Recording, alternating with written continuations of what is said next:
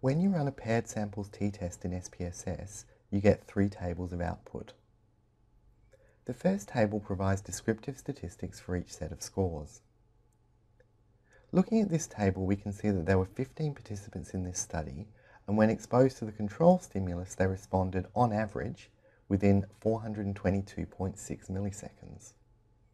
When they were exposed to the experimental stimulus, they responded on average within 320.8 milliseconds. Although these two means certainly differ, a null hypothesis significance test, in this case a paired samples t-test, is required to determine whether or not they differ by more than would be expected by chance. The second table reports the Pearson's correlation between the two sets of scores. At 0.499, this correlation is positive and quite strong, as we would predict. Participants who responded quickly during the control trials also responded quickly during the experimental trials. Participants who were slower during the control trials also tended to be slower during the experimental trials.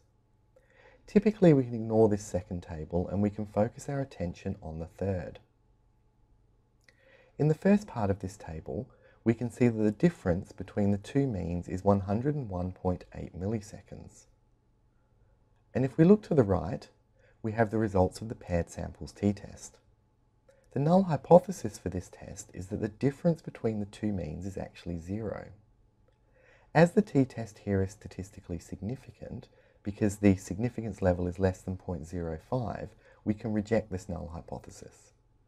So in other words, the two condition means differ by more than would be expected by chance alone.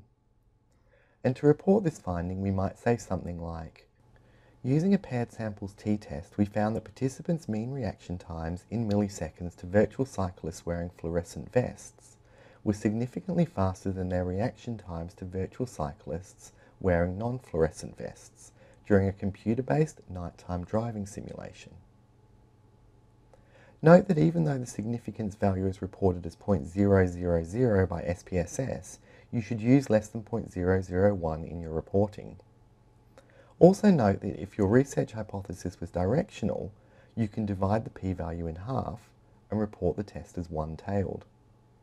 Finally, don't forget that when writing up a piece of research like this, you may also be required to report the results of your assumption testing, an effect size, and a confidence interval around the mean difference. The confidence interval is reported by SPSS, but you'll need to run your assumption tests and calculate an effect size separately. And you can find advice on doing this in StatHand.